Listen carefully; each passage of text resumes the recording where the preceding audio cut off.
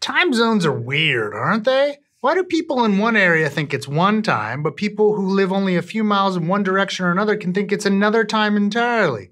Turns out they may be screwing up our health as well. This is Healthcare Triage News. To the research! A new study published in the Journal of Health Economics looked at how living on one side or another of a boundary of a time zone affected people's health and economic situations. Specifically, they looked at how sunset time affected those things. Don't underestimate the power of the sun setting. It's not hard to imagine that over billions of years of evolution, animals, including humans, developed powerful responses to the big ball of fire in the sky and the only source of light for the vast majority of time going down each night. As you travel from east to west in a time zone, the time of sunset gets later. That is, until you hit a time zone. Then it gets earlier again. When the sun goes down, hormones in the body get released that can start getting you drowsy.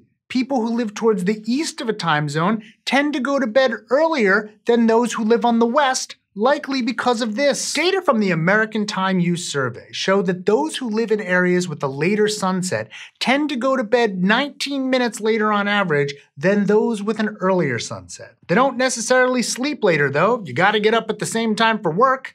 That means they get less sleep. And as we've discussed many times before in previous episodes, less sleep is bad for you. People who live on the later sunset side of a time zone are more likely to sleep less than 6 hours and less likely to sleep more than 8 hours. People on the later sunset side were more likely to be overweight. In fact, the rate of obesity was 5.6% higher among those on the late sunset side, and that's an absolute difference. They even found higher rates of diabetes, heart attacks, and even breast cancer. These health problems carry an economic cost as well, of course. Beyond that, there might even be a productivity cost. The researchers found that wages were about 3% lower on the later sunset side. Some caveats. This study could only look at heavily populated counties because that's where the data were from. They're also observational, so the causal pathways aren't totally clear. And as always, consider the benefits as well. Many people like having some more daylight hours at the end of the day. Gives you more time to relax and enjoy yourself. Joy matters. There's a reason that everyone doesn't move to the eastern side of the time zone. That's okay. Trade-offs. On the other hand, we're doing this to ourselves. Do we need time zones? We could get along just fine without them. Do you like this video? Always helps if you like and subscribe to the channel.